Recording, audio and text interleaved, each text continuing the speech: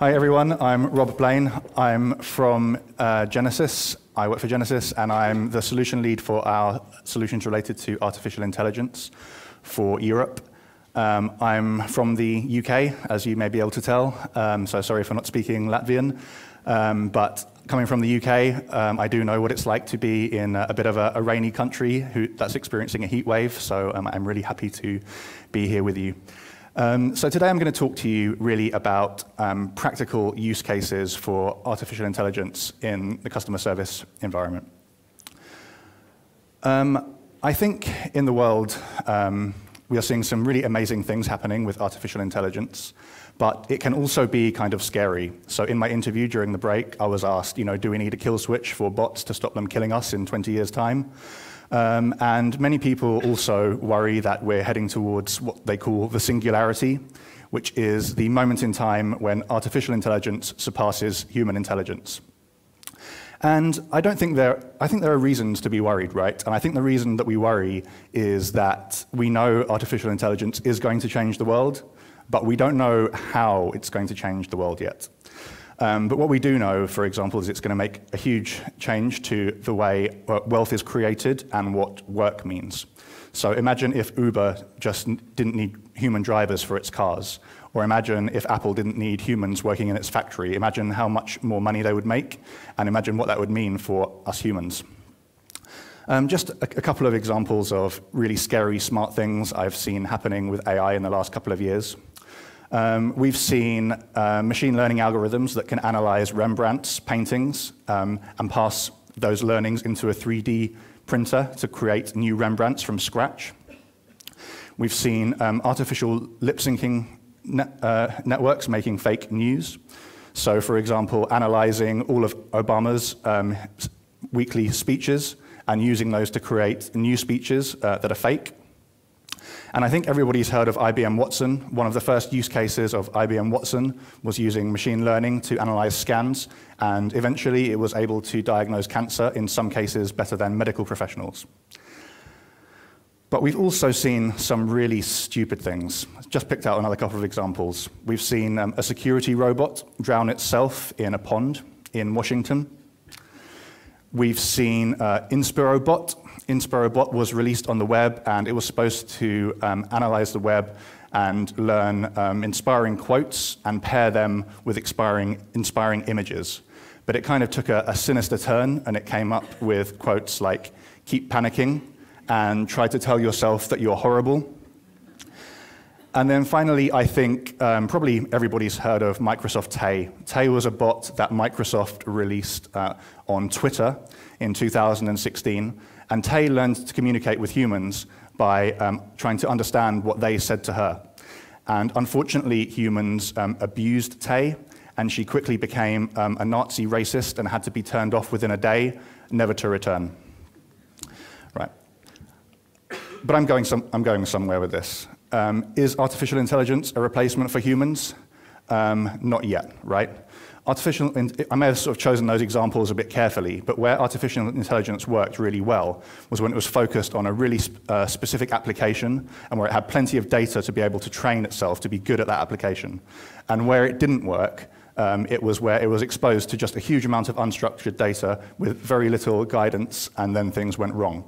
So no, I don't think artificial intelligence is ready to replace humans, but it can be there to automate, for example, like simple routine tasks. But we still need humans there for when things get complex or when there's the emotional component involved, like when a customer is making a complaint, is upset about something. But artificial intelligence is not just about bots, though. In recent years, advances in technology has meant that the kind of machine learning algorithms that in the past we could only use to analyze historical data can now be used in real time to make predictions. And that means that any time we used to create a business rule, any type of decision in the customer service area, we can use machine learning to improve those decisions. So, for example, choosing who the best agent is, or choosing when to engage with the customer. And yeah, those are what I'm going to give you a couple of examples of right now. The first one is predictive engagement. So predictive engagement is about who you engage as a customer and when. So I think a lot of organizations struggle to use all of the data that they have access to in an actionable way. And that's where predictive engagement use cases come in.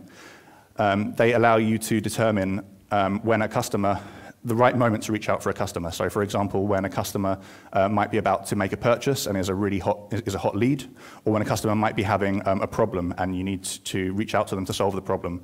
And it does that by analyzing customers' behavior on the web and creating a predictive algorithm.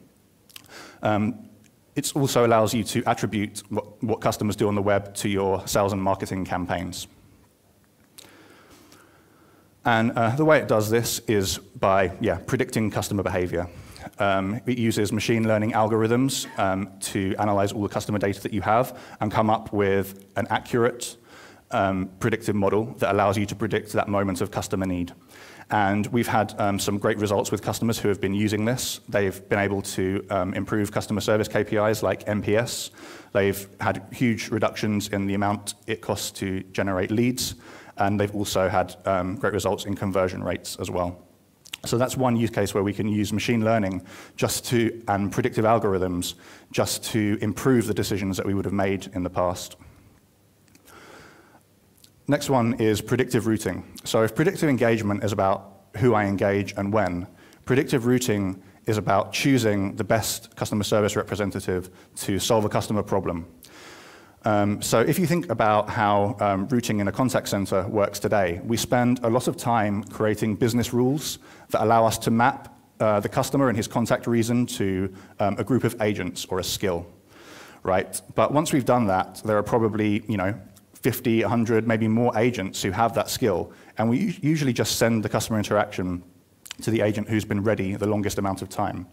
Predictive routing changes all that. It uses a predictive model on all of the historical data that organizations have about customers, about interactions, and about the agents that work for them, to create a predictive model that we can use in real time to choose the best agent for that specific customer and that specific problem to optimize business KPIs, like NPS, like revenue. And if I talk about one of our customers who's been using predictive routing, they've also had great results. The first use case they decided to try to go for was optimizing net promoter score. First contact resolution. And they gained about a 4% increase in first contact resolution in their contact center by using predictive routing, just by changing the order that we route customers to agents, to the best agent for the customer instead of just randomly the longest agent available. But by optimizing one customer service KPI like first contact resolution, they also saw a side effect. They saw benefits in net promoter score, and they also saw average handle time reduced by about 4% as well. So just by focusing on one contact center customer experience KPI, you can really bring up others as well. After that, they decided to focus on more of a sales use case, and they wanted to focus on reducing customer churn. So they are a telco in Europe, which is a very saturated market. It costs them a lot to gain a new customer. So they wanted to reduce the number of customers that leaves them. And by using the predictive routing use case, they were able to reduce churn by over 2%, which just for a group of 150 agents resulted in millions of euros of savings for them per year. And then, of course, we come to chatbots. So I think there's been a huge explosion related to chatbots in the last year or two. Everybody's talking about chatbots. There are a huge number of vendors. But for me, chatbots is just kind of one side of it, and maybe even like the least important side. I think we really need to look at how we expose those same technologies that we use in chatbots on the voice channel, because voice is still the biggest channel by far that our customers use. And I think as we move into the future, people are going to be less wanting to type and more being wanting to just talk. So being able to make those technologies available on the voice channel as well gives real benefits. And I think the difference between a cognitive IVR or a voice bot and the traditional IVRs that we use when we contact call centers is quite huge, because They actually, they're much less complex to set up than a traditional natural language IVR. You just need to train them with examples. And they also self-learn, so they improve themselves over time. I think there are several benefits you can gain by implementing bots in your organization. So, of course, there is the obvious one. There is like cost reduction. If I automate customer interactions, then I don't have to send them to a human agent, and that's cheaper. But bots are also available 24 hours a day to solve customer problems. And when they know how to solve a problem, when they've been trained on it, they can solve those problems really quickly. So that's great. I think it also improves the engagement of your employees, because if bots are handling like kind of simple routine questions, then that frees up employees to handle more complex tasks and more valuable tasks. And I think it's key, though, and I see a lot of customers starting to request this now. They don't just want a tool that designs a chatbot. They want one central AI-powered tool that will allow them to design dialogues across all different channels once and deploy them across those channels very easily. And I think that's really important to be able to do this too. Otherwise, you end up spending a lot of effort on doing everything multiple times. So those are the use cases that we're focusing on at the moment in GENESYS. We have a platform that we call Kate that we build all of these use cases on. So Kate enables services, has data models, and the machine learning algorithms behind those models. We have predictive engagement to determine who and when we should reach out to a customer. We have predictive routing to determine the best agent to solve a customer problem to optimize KPIs. And then, of course, we have automation. So we have voice and chatbots, and that's how we answer customer questions. And we're looking at adding more and more use cases to this platform in time. And as I said, I think you can use artificial intelligence every time you make a decision. So, for example, we could have use cases where we help agents to solve customer problems using AI.